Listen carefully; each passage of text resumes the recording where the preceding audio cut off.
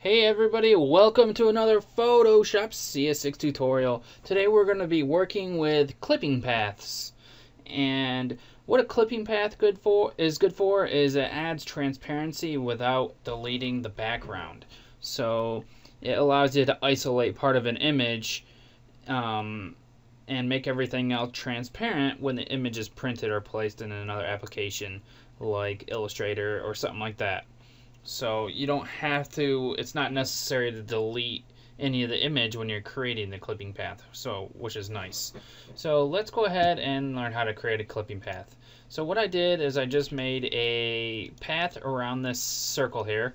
So if I turn this off, oh, it looks like it froze. Hold on a second.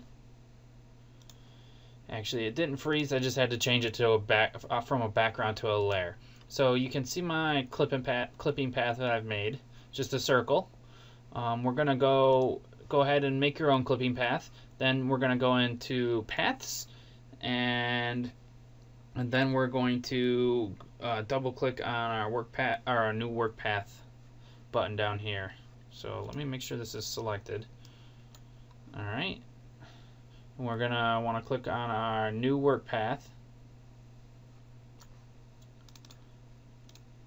Alright, name it, and I'm just going to name mine circle. Hit OK. And then we're going to go into the path options here. And we're going to select clipping path. And now we've got some new options going on here. We're going to enter a flatness value. You can go from 0.2 to a 100. Or you can leave it blank, and that will use the printer's default settings, and that's usually recommended. So a little bit about the flatness there. So for high resolution printing, such as 1200 DPI and up, you're gonna use 8 to 10, and for low resolution printing, so something like 300 to 600 or something like that, use 1 to 3, and then you can gauge in the middle. You can use the other things in the middle. So that's like a little guide for you, a rough guide. So I'm just gonna hit OK. I'm not gonna enter anything in there. And now we have a clipping path. So if you're going to use this clipping path to print, then we're gonna need to change it to CMYK color. So you would do that in the mode up here and change that to CMYK.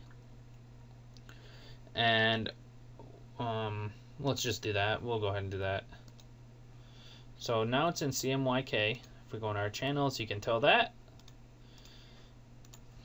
And now we're going to have to save this as a format that we can use to export to something like Adobe Illustrator or InDesign or something like that. So if you're gonna send it to Illustrator, let's go to save it as an EPS. So go File, Save As, and then we can find EPS right here, Photoshop EPS. It's this one, and this is what you'll save it as. And we'll just save it like that. We'll go name it Circle Moon or something like that, and I'll save it. And now we've got this. We've got our preview here, 1-bit. We got our encoding. So you don't have to really worry about this too much. But if you're gonna go for a TIFF, you want to set the image compression to none, and EPS, you want to set the preview to. If you're saving it as an EPS, you're gonna save it as 8 bits right here. So if you're exporting and you want to export to Illustrator, you want to use EPS.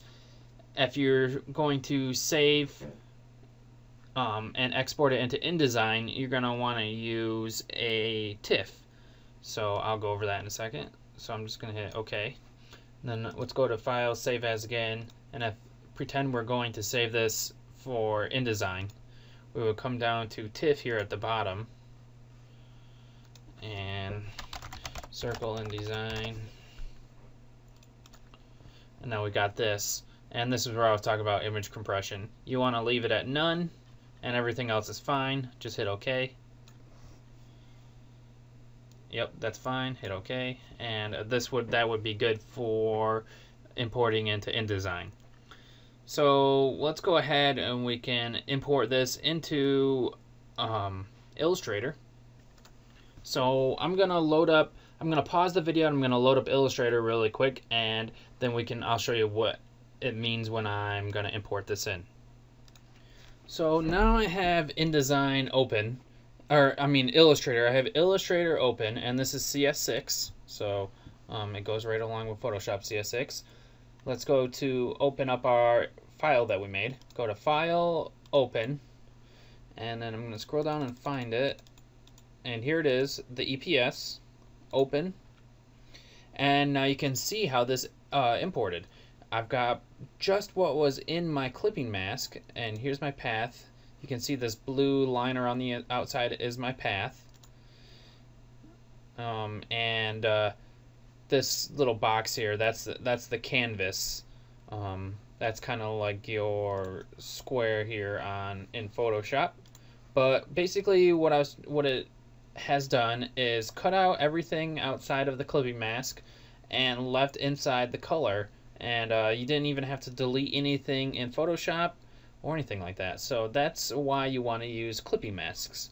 So that's it for clipping masks and what I wanted to show you this time, and we'll go over more about this kind of stuff in some upcoming tutorials. So thank you for watching this one, and have a good one, everybody.